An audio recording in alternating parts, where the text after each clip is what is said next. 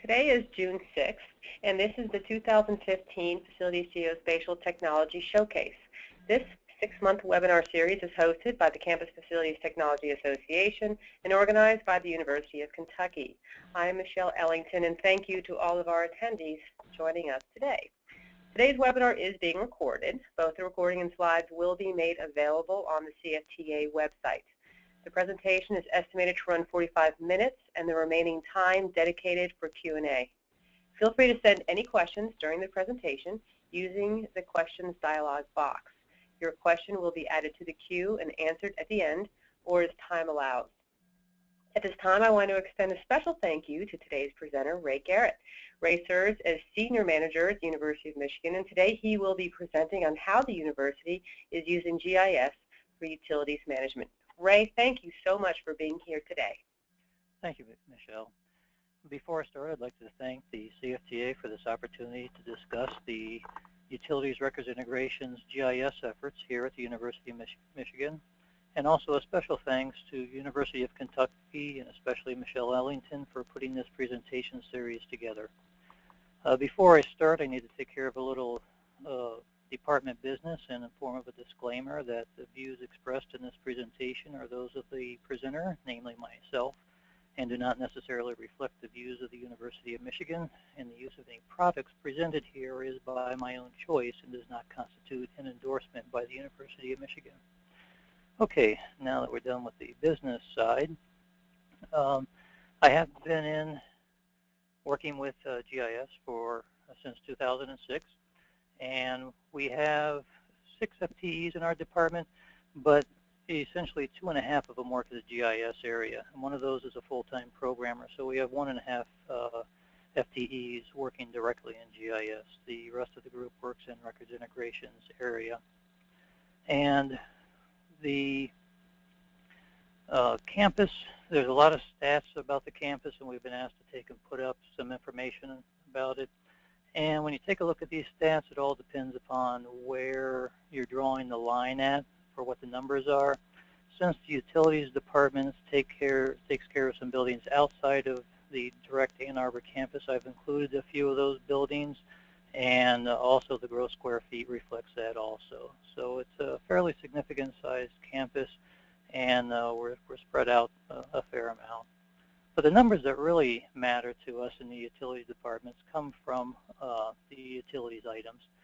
As a utility, we take and we generate power for much of campus. We take care of the medium voltage, essentially 13.2 kilovolts down to line voltage. The low voltage is 480 volts and below.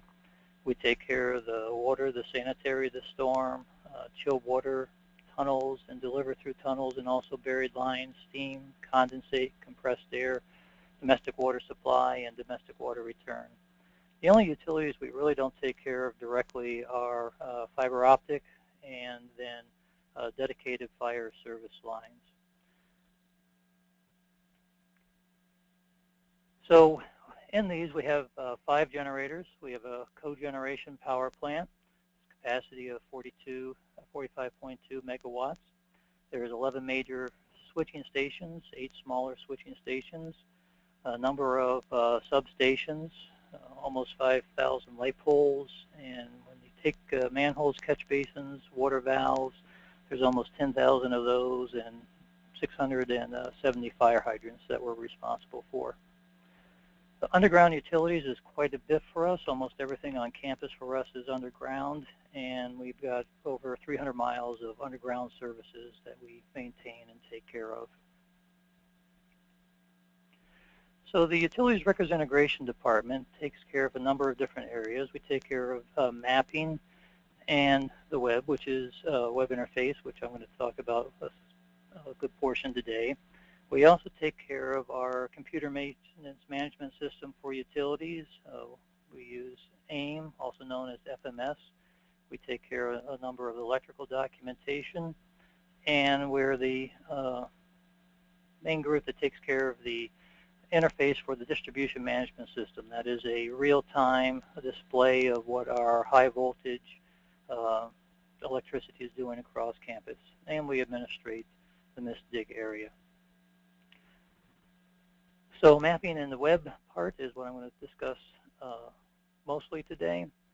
But records integration department is really about records integration and how we take and bring data together, how we federate it, and we try to take and eliminate duplication of efforts in the utilities department. So how do you start a utilities GIS system?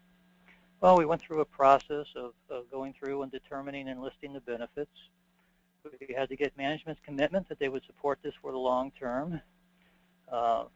After that, we've taken and determined authoritative data sources and eliminated any duplication or repetition, developed an implementation plan, and one of the most important parts in the utilities area, and really in all areas with an implementation plan, is that you have to involve the trades. What we do and the information that we get back is heavily trade dependent. So we made a decision early on in the development of this system that we were going to focus on the trades and not on items that would necessarily directly benefit upper management. Our targets were the trades and the foreman and middle management tier to deliver the useful items for them.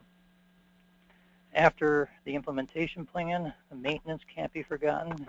It's very easy to take and bring things into GIS on a one-time basis, but all your costs and your benefits really in the long-term maintenance. And again, the most crucial part of that is involving the trades, because without the trades, your system does not stay timely at all. So for the benefits, we came up with it's a single source of truth and an authoritative data source for the data. What we had before this time were tons of paper prints that were spread out all over campus in the back of people's trucks, and it was very difficult to get the data together in a useful fashion. We also had duplicate systems where things were being maintained in CAD and GIS on paper and spreadsheets and other systems, and by having a single source of truth, we could reduce this duplication of efforts. Data federation is extremely important because a lot of systems started out separately. We had to determine which systems, once we got down to a handful of authoritative data sources, which systems needed to be left, what are the fields that we need to be able to take and talk to each other so we have smooth and seamless data interchange between them. Without data federation, you end up with duplication in efforts. Another big piece of this was the consolidation of institutional knowledge. We have a work staff that is aging. There are a number of people, a high percentage, that are going to be retiring in the next 5 years to 10 years, and we didn't want to take and lose that institutional knowledge, a very valuable asset for the university. Also, with having a single source of truth, it enables us to do better planning. It takes less time to bring information together because it's all right there, and there are less surprises when you go from planning to actual construction. We've been able to take and lower our missed dig costs significantly, and I'll go through this a little bit more later. But the GIS has taken and made a major contribution in lowering missed dig costs, and with that cost, it's not only the cost of execution, but we've also had fewer missed dig hits online since the institution of this program. Another benefit is consistent and wider distribution of the knowledge. With the separate systems and different pieces of paper spread all over the place, we weren't able to get a consistent, we weren't able to get the right information to the right person at the right time in a timely manner. And being able to take and bring this into a single GIS system has been able to deliver that for us. So organizational structure, whenever you're starting out, you have to take and figure out how are you going to organize this. There's a couple of thoughts on organizational structure with GIS. One of them is a centralized GIS system where everybody's in the main department and the satellite departments are feeding them.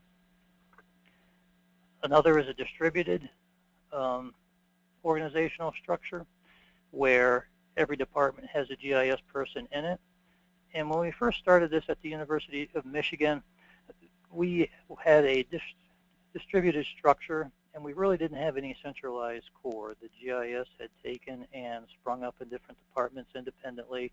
There weren't standards, there wasn't data interchange, and that wasn't very efficient. So we've tried to take in and work on correcting that.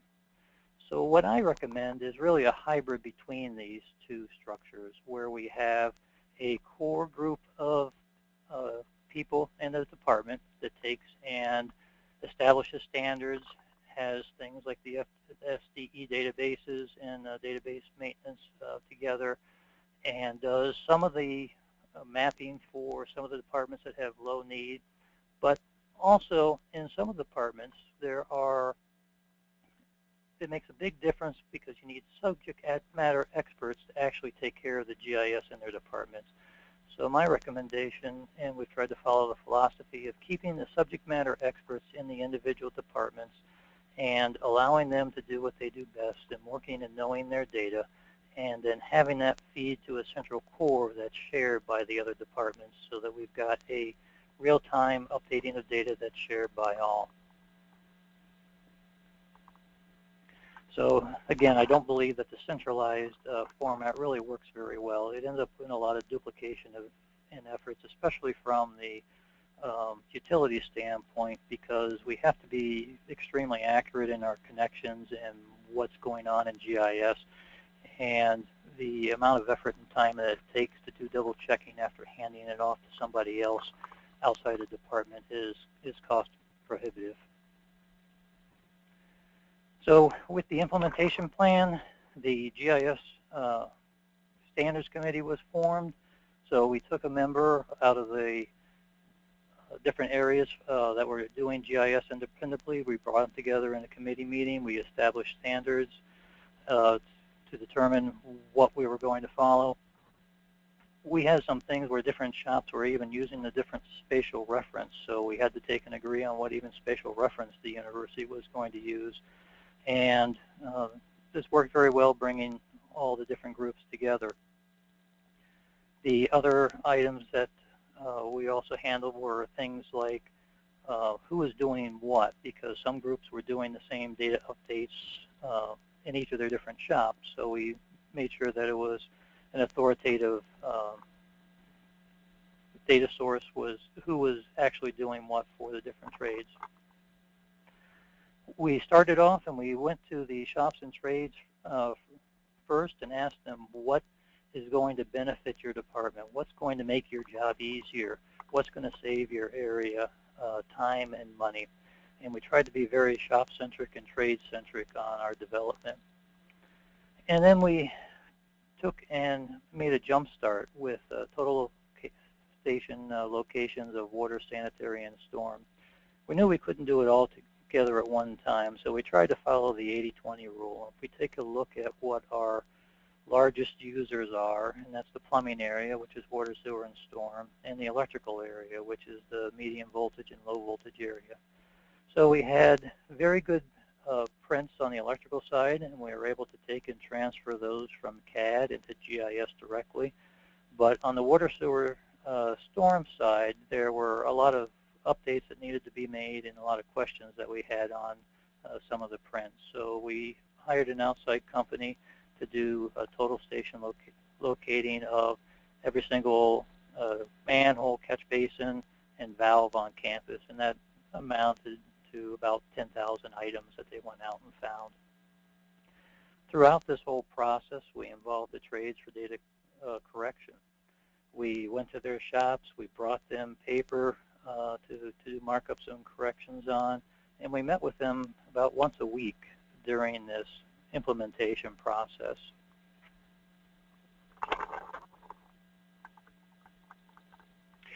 So with the Standards Committee, we resolved the duplication of efforts.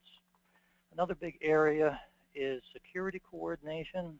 There is a large concern, and rightfully so, by the police department on what information should be accessible to what area.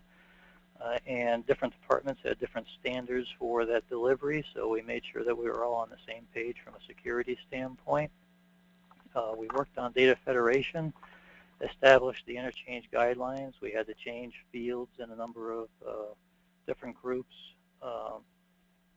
databases so that we could take and establish this. And as I mentioned earlier, we had to establish a spatial reference that was universal. We also established metadata guidelines, and the committee acts as a continuing forum for resolution of differences and exchanges of ideas.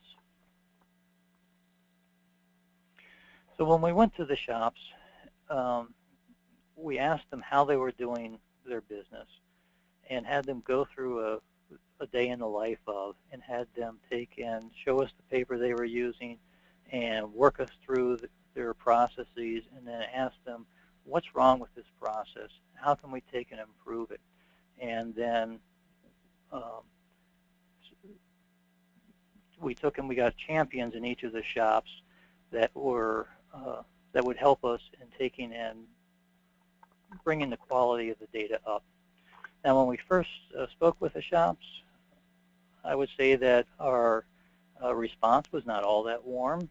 We tried to take and pick people to begin with, to take and work with us to bring this online, that were comfortable with working with computers, that were savvy working with smartphones and other technologies that they were comfortable with. And with those people being seeds in the shops, it's now gone over very well to all of the people in the shops virtually, and that's been very successful. But one of the things that we had to do in the very beginning was assure them that we're not going to take any paper away. If they wanted paper rolls, we would continue to give them paper rolls or paper prints. And we have stuck to our guns on that. If there's a need for paper, we will give them paper. But as we've gone through the process and worked over time, the need and desire and request for paper has decreased. We also asked to borrow and returned any red lines that they had stashed in their trucks and in the shop. So we had to take and build their confidence a little bit at a time that we would borrow things and then return it. And then also that we would take and meet with them regularly, and that we would use their feedback. And a couple of important items with them is that you can only promise what you can do and do what you say. It's very important to the shops that you follow through and that you're consistent on your follow through, that you deliver the results that are going to be of benefit to them. So with the implementation plan, as mentioned earlier, we had a lot of items that are in CAD, the water sewer storm, the low voltage and medium voltage were in. And for those that did not have good data for it, we took total station of. Now, this is not the device that we use. It's just a scan off the web for the presentation. And then we transferred it into GIS, and it went fairly cleanly and fairly well. There weren't a whole lot of hurdles as far as bringing the data in. The biggest issue was data quality and resolving questions of the quality of the data. So again, with the maintenance plan, you've got to talk with the shops and the trades. They're the ones that are making the changes out in the fields. They're the ones that know when something is wrong that's on the print. And you've got to build a rapport with them and go out and meet with them. Don't invite them into your office. You go out into their shop and meet with them. We meet with the shops routinely, depending upon what the change of data is for the shop. Some shops we take and we're down to once a month now for meetings. Some of them we're down to once a quarter or on an as-needed basis. But if there's a high period of change, then we increase that based on what the need is. And the tradespeople have been extremely responsive and extremely good in helping us to take and update the data and to make it a benefit to them and the rest of the university. So for all of our end users, it builds a lot of confidence in them if the updates are timely and routine. We try to take and do an update of minimum of once a month. Sometimes it's twice a month, but at minimum once a month for the shop data. If it's during a high period of change, I could be updating once a week. And then with the maintenance plan, there needs to be a balance. Since we did the 80-20 rule to begin with, we took and we still had 20% of the utilities that we had to do and implement them. So we did those during the maintenance plan. So we planned our staff so that we could take and implement these new utilities over a period of time, and then as the new utilities were added on and they retired and we were still maintaining, we could take and do updates and improvements for the website and for the mapping. So we had all this information in SDE, and then we have the question, how do we get the information to the end user? And do we use paper? Well, we certainly started with paper. Do we take and train people with ArcMap? ArcMap is a very good tool, but it's potentially difficult for or time-consuming for a tradesman. Not difficult, but it would be expensive to train all the tradespeople in doing that. Or do we give them a simplified format on the web? So what we decided to do was have a web portal interface for the information and trying to follow the 80-20 rule again, trying to get out at least 80% or 90% of the information that they need and leave ArcMap to the power users. So right now, we put out about 2% paper, 2% of the users use ArcMap, and 98% use the web. Now I know that adds up to more than 100, but there's crossover with the ArcMap and the paper users where they use the web also. So with the website, we're currently on our 3rd generation of it. This last update of it, we've made it a responsive design so it is multi-platform. It can be used for mobile, iPhones, iPads, Androids, Surfaces out into the field, and we found it to be very robust, and the folks like it out in the field very much. The technologies that we use for this, it's based on HTML5, cascading style sheets, and JavaScript, the core. We work with the Esri JavaScript API, Dojo, Backbone, Marionette, Underscore, Bootstrap, jQuery, and all of this is being served out of an SDE server.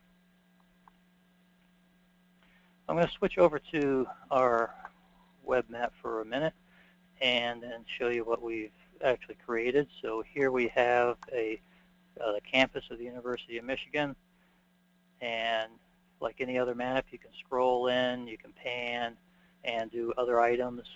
A couple of the things that are different about this map is from a security standpoint. We have a lot of different areas that we take and supply information for, and there's a concern about the right person getting the right information. So each user can be taken and assigned what their base shop is going to be, and then what access rights they have to any of the other shop information that's in there. So a person working with the light poles, for example, will automatically default to power and lighting when they come in, and they will have access to any other service layers that they have permissions to that they've defined. So some of the items and things that we can do with the website, we've got different base maps. It's easier to print off a grayscale, aerial maps, the DSMs of it. You can take and bookmark different areas. We've got IR maps of campus, pieces of campus. And we also have some historical aerials and topos.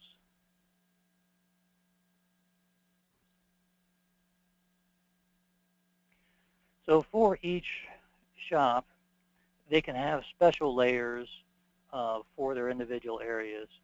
So for example, we're in the process of switching over to LED lights on our campus lighting poles. So we have them marked as a special layer that can come out and let them know where they're at in case there's a service issue or if they're planning to do replacements or expansions. They're doing some sections at a time, and they're doing all repairs if the pole's been damaged and the head has to be replaced. They're replacing it with LEDs. Sodium lamps take a different degree of maintenance, and there's some other issues with those, so they've asked for the sodiums to be put out. And then we do things like funding.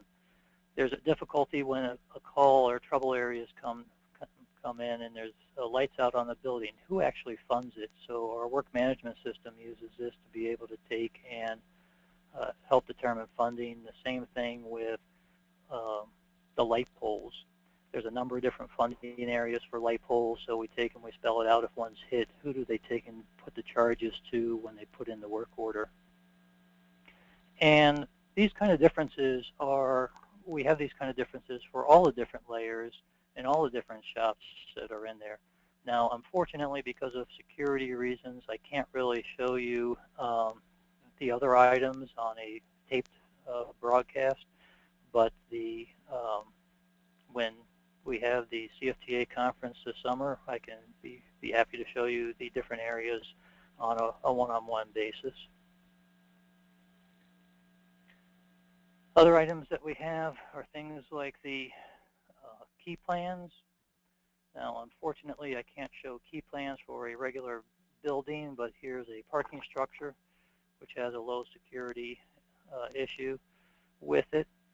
But you can take and put in and highlight the different rooms, different floors, and depending upon whether you have assets on there or not, the assets can show up on the individual floors themselves also.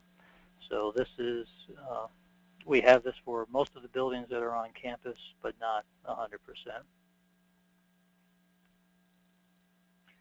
For the main menu for the areas, user settings, they could take and create their own shops out of their layers that they want. Instead of the assigned ones, they can have their own default base map for a background so that they can take and tune it to what their real needs are.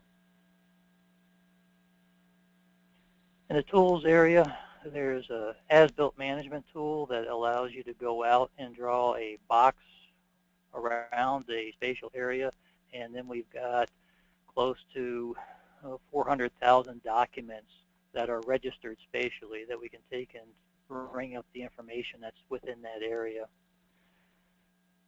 Identify is like the standard Esri Identify, where you can bring up information on an item. But we've also done some things to tie them into outside databases where we can pull up information on, in this case, this is all the light poles that are attached to that lighting circuit that I clicked on. Or if we're clicking on an individual light itself,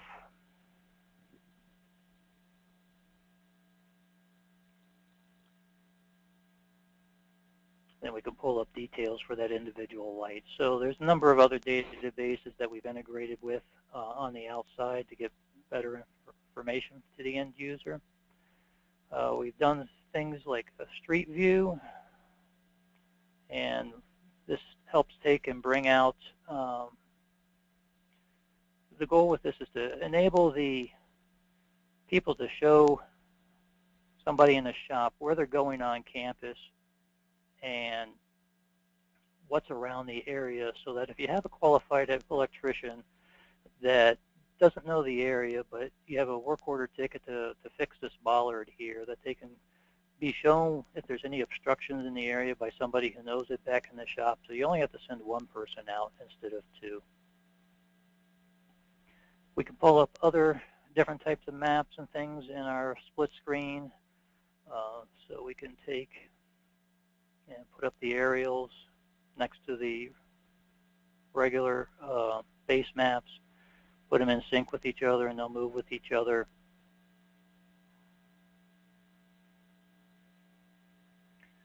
And then we can do the standard things like measure the different areas. Do a regular print. We've got both the vector, which is the high quality or slow, and then the raster version. It's very nice when Esri switched over and we could do the high quality prints, so we can get up to an architectural E size on the prints now, and they come out very nicely. Search is a standard search. MISDIG tickets is one thing I want to spend a minute on. We've worked with the MISDIG system in Michigan, and we've gotten them to change the format of their tickets. So now that we're receiving points for the MISDIGs area, we can actually map them. So when a MISDIG ticket comes in, they can take and either do a ticket search, or they can pull up a ticket and they can see what area that it actually intersects with. This has saved the groups a lot of time and effort. As far as just looking at this, they can tell they've got a little in the area, a very small amount right here. Depending upon what the construction is, they may or may not have to flag that, but this is an emergency one, and it comes in as a different color, and a rush one comes in as a different warning also. We're working on the process to be able to take and clear the tickets with MISDIG directly from within the website, and we hope to have that going this fall.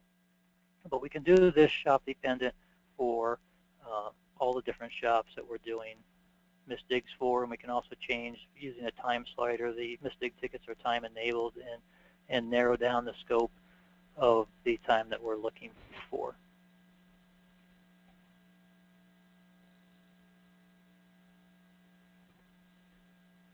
I want to go back out to a larger view, and we'll go back to the gray map, and I'm going to switch over to the MISDIG layer.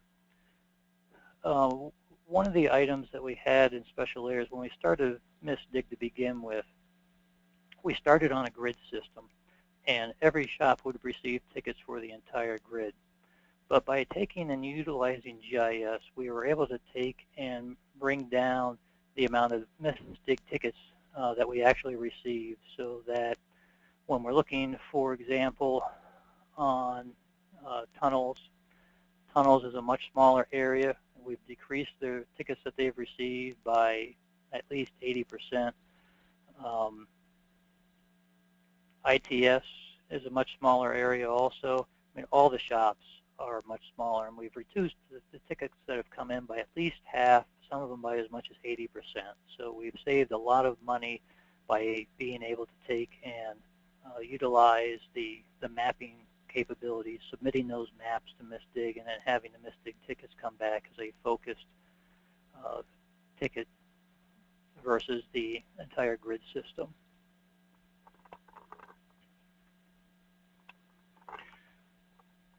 So there's a lot more that's in the website, but in the interest of time, I'm going to move back to the presentation. So other areas that we're working on, we take and we are responsible for a distribution management system, which takes and monitors the state of the medium voltage electricity across the entire campus. So we've got our central power plant, our different switching stations, the 350 some odd substations, and the low voltage stations over that. Green shows that they're de-energized, red shows that they're energized. This is live data coming in for the whole campus, and we can take a look at this data in a number of different ways. It starts with ArcFM GIS data, which is an add-on to ArcMap, and we import the GIS data into the distribution management system. It takes and gives a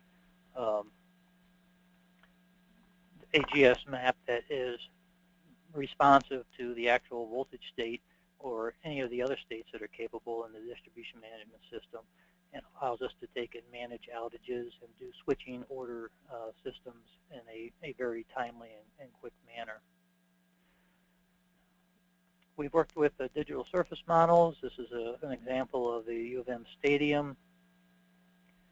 and then taking a topo on top in our existing buildings. We find this one to be the most useful in doing work when we're looking for different areas.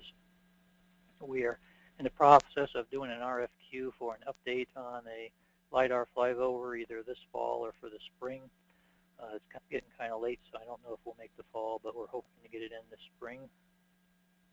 We've had a small area of infrared flyover. We haven't been able to get enough support to do it the entire campus, but we do have a small area that we've done. And we can find things like steam leaks from that. Some of the ones that we did in the test area were known, like it was known there was a small leak here, but what wasn't known was the full extent of the compromise of the insulation on the piping. And the piping compromise on the insulation actually goes back this whole distance in the parking lot. So we're able to make a much more intelligent decision on how far back we're going to correct the issue. With an IR flyover, you can do things like checking roof damage also. Chill border lines are real tough to see, and condensate lines are tough to see, but if you do it at the right time and the right time of year, you can also pull that data out. We have had high-quality aerial flyovers. We've had 3-inch resolution on those, and we had both obliques and orthos done on the last flyover. And I'd recommend to everybody to get 3-inch flyovers now that the cost is dropping down. Try to get it into your budget to do that. It's well worth your while to have that done. We can find so many more items, and for a lot of the things where we're trying to take and place them on the map, for example, we have 4,500 light poles. We did not go out and do total station on the light poles. We figured initially that if we could get them within 20 feet, then if they couldn't find the pole, then there was an issue we couldn't help with. But what we have done is taken the aerials and both with trees and with light poles, use the ortho representations to be able to line them up much better than we have in the past. Some of the when you're looking at especially trees from the ortho, you can't take and see where the base is, but when you put it into oblique form and look at it from a couple of different angles, it's very easy to see where the base is, and you can center up that tree properly. With over 17,000 trees on campus, we just can't go around and shoot every single tree. We've got to be able to do it from an aerial perspective. We're also working on a City Engine 3D campus, and so why as a utility department are we working in 3D? We want to better accurately represent the buried utilities, tunnels, and then also the building light locations. We have a difficult time finding those from a maintenance management system perspective at times. The descriptions are not always good, or it's tough to tell which equipment and assets you need to bring out to be able to do the job. Also, we believe that it's going to help with MISDIG and project planning, reduce our engineering costs, and as part of our plan to integrate with BIM and close cycle the campus with BIM, GIS, and City Engine. So as Michelle mentioned at the beginning of the program, the CFTA annual conference is being hosted at Michigan State in East Lansing in August. I'll be presenting a paper on Friday, August 14th at 9:45 a.m. on the City Engine project and what we're doing with those efforts. We're also working on point clouds to BIM to GIS and BIM to AIM, which is our computer maintenance management system. And we are in the process of scanning all of our tunnel systems. We're about 40% done, and we're just beginning the effort to do the transfer over to BIM. And we're doing this to be able to reduce the costs in maintenance and also in rebuilding and engineering it. And this project is just beginning.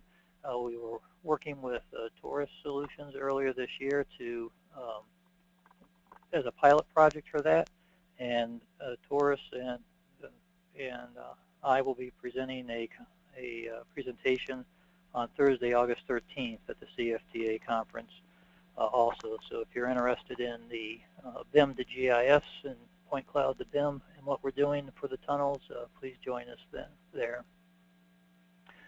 So I would like to encourage everybody to come to the CFTA annual conference. It's the silver anniversary. It'll be at Michigan State University in East Lansing. It's August 11th to 14th, and you can register at www.cfta.org. So at this point, I'd like to turn it back over to Michelle and open it up for any questions. Thank you, Ray. That was very impressive and thorough overview as a university who is standing at the edge of the utilities forest looking in and wondering which path to take. I am going to look towards you and your university for guidance. I do want to ask, when did you start on your utilities data development efforts? We started about 6 years ago with the transfer from CAD to GIS. We had paper maps all along, and you know, some of the tunnel systems go back into the 1920s and 30s, and but you know, they were out of date and not accurate, and so part of it was a lot of finding of the assets that we knew were there, but we didn't quite know exactly where they were all at. And again, with the 80-20 rule, we first pass through, we got 80%, I think, and then over the last 5 years, we've kept getting it up, and I think we're in the 98, 99% range right now. And was your web application developed in-house? Yes, the web application was developed in-house. This is the 3rd generation that we're on. The 1st generation, I wrote it about 95% myself, and that was based on the .NET SDK, and we elected to drop that SDK, so we switched over to the Silverlight SDK, and most of that was done by a programmer that on my staff, and I worked on about 20% of it.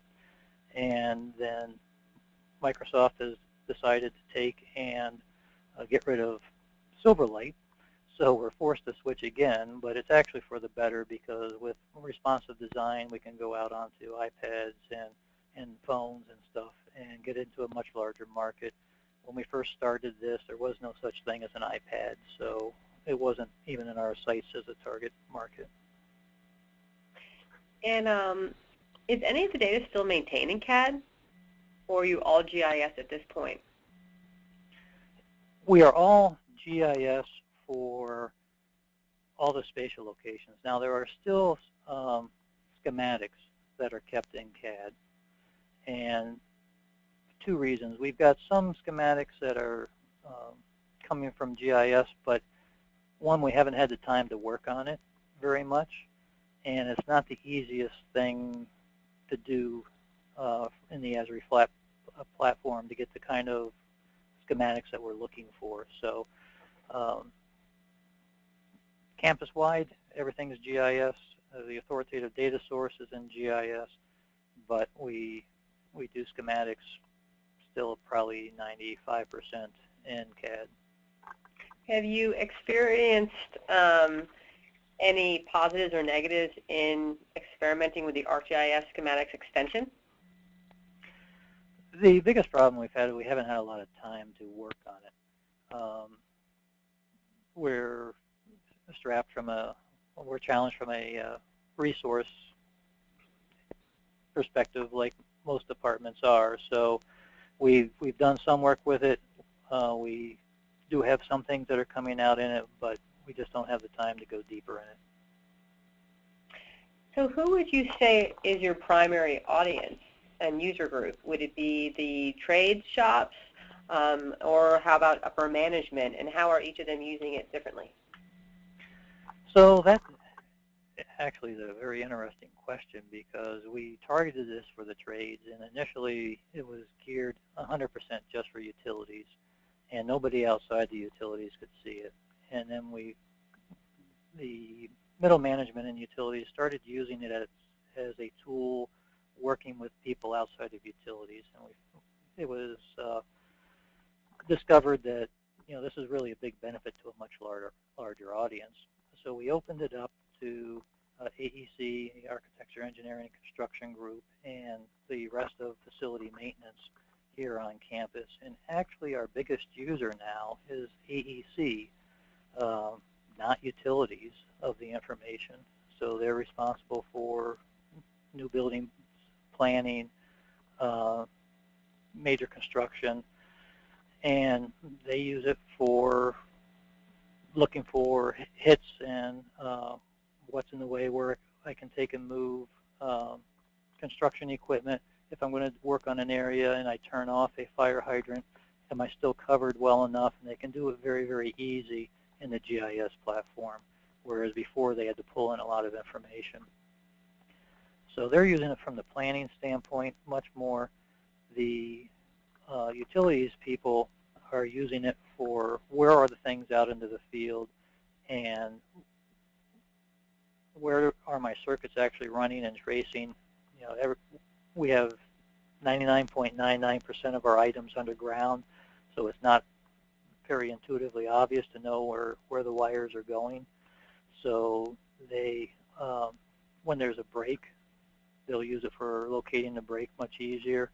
The distribution management system will take and help you locate breaks for the medium voltage stuff, but they use it for the valve exercising programs, for the locations of the items, for all the maintenance programs, where to locate it.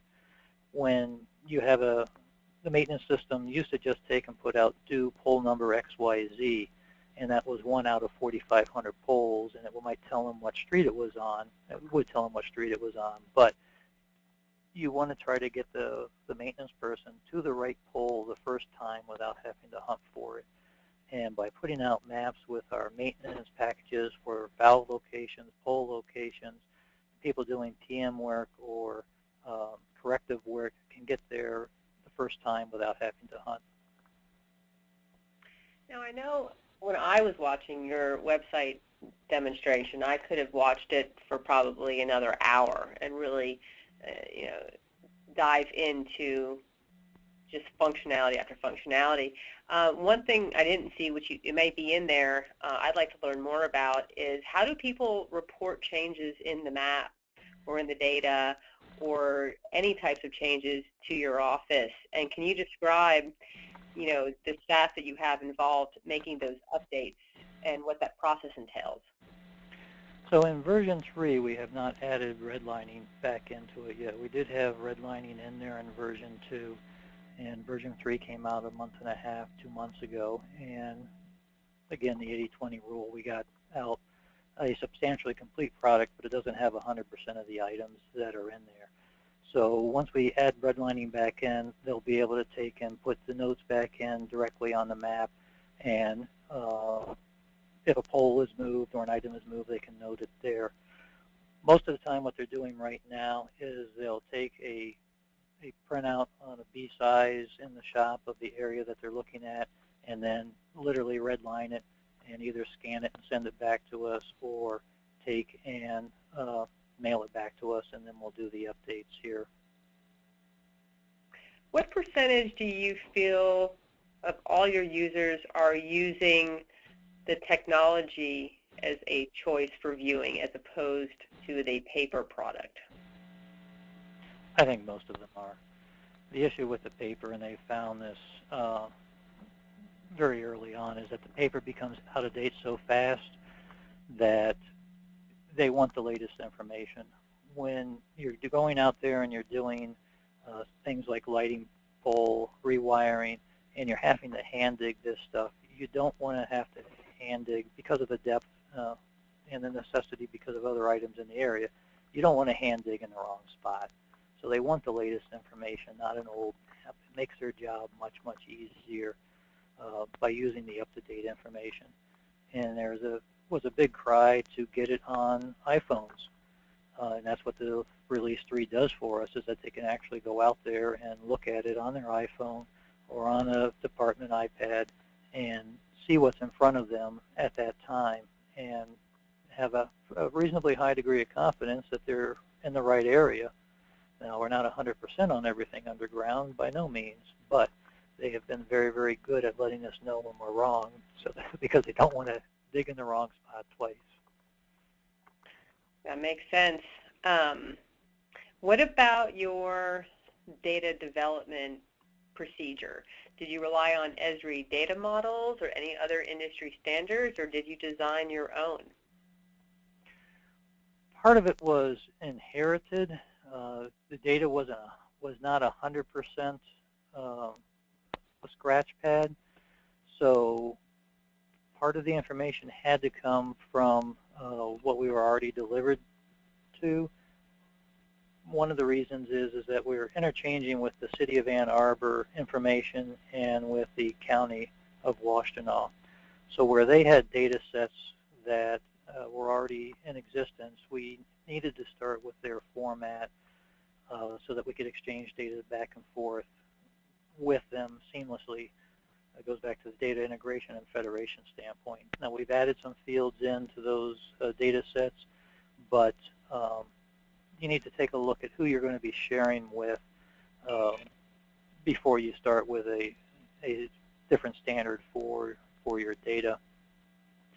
And that's where a lot of it came in. Now, for the electrical side, we use the ArcFM data models, and we're consistent with those. So those did come off the shelf. They've had very little changes by us, and there are some things that we can change to it, but other things we're kind of forced to leave it as it is because of the integration with the distribution management system and to be able to get the data back and forth. Great. I have a question here that talks about your GIS standards and the committee. So can you describe a little bit more, about that? And then also, what about the colors and the symbology that you chose with your standards? Did you go with something that was more of a, recommended best practice, or did you have certain needs in-house to create a different look, a different feel for thematic mapping? So with respect to the standards committee, it comprised of at least one or two people from each of the primary players in GIS around campus in the business and finance area. And really we had developed or started developing in our own silos. Some of it had been going on long-term for many, many more years than the utilities department was involved with it.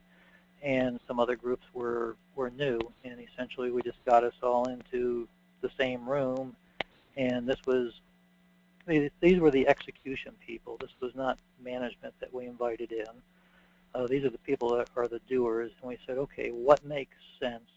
Where do we need to split this up as far as who's doing what, so we get an authoritative, responsible source for the data set, and then how are we going to take and match the fields so that we can interchange, and what are our constraints that are put on by either the city or the county, or from a security standpoint by UMPD. And it just took a number of discussions going through all the different items and all the data sets to get them mostly resolved. Is everything 100% resolved? There's still items that we can work on to clean up, but I think we've done a good job in bringing the different groups together to a consensus.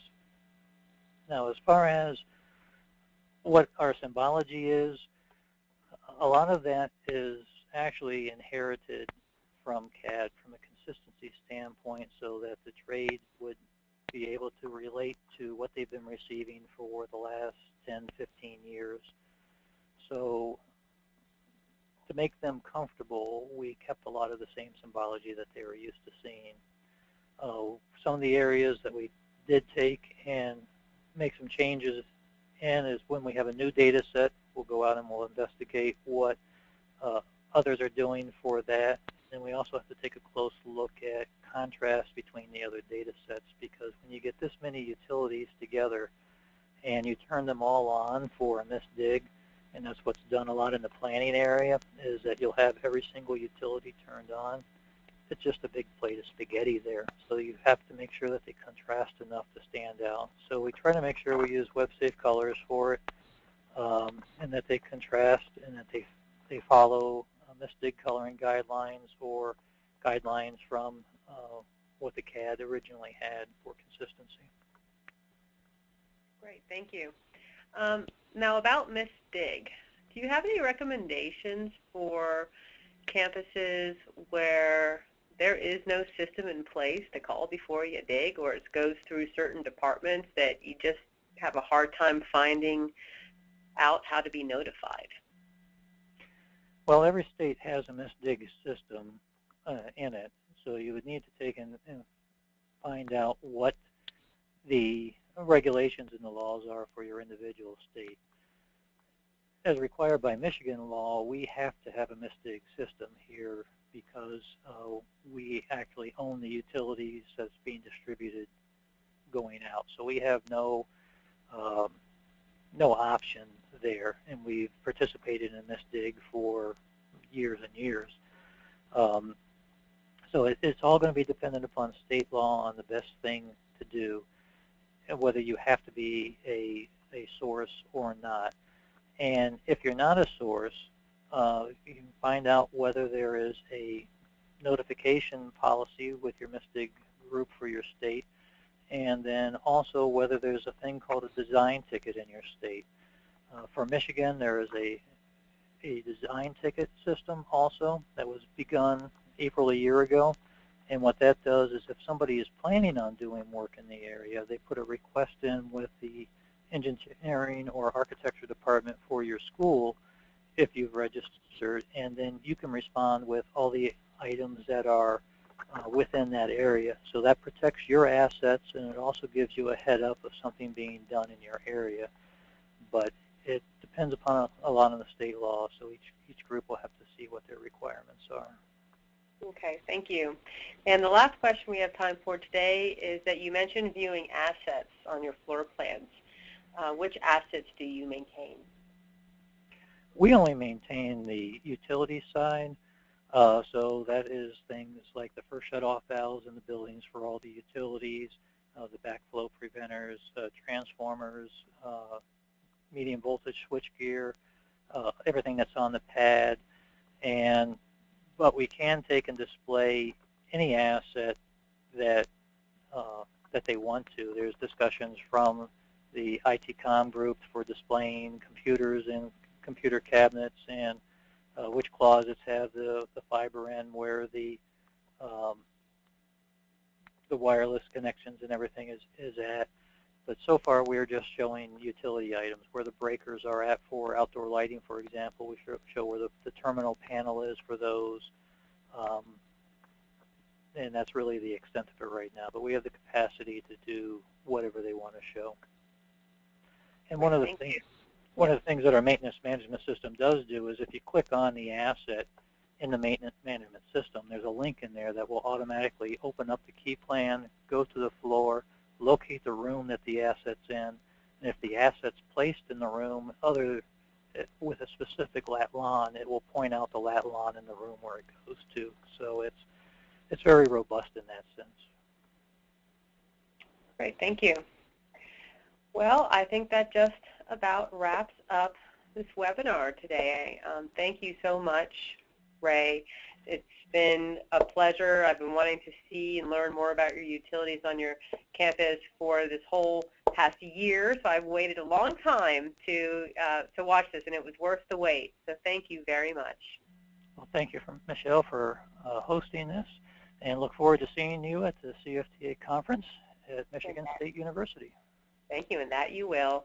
I'd also like to thank all the attendees who joined us today, and remind them that the next webinar in the Geotech Showcase is scheduled for June 23rd. Larissa Kruger will be joining us to present on GIS and BIM integration at Ohio State and their approach to creating a perfect 3D world for managing campus facilities. For more information on future webinars in this series, visit the CFTA website at www.cfta.org.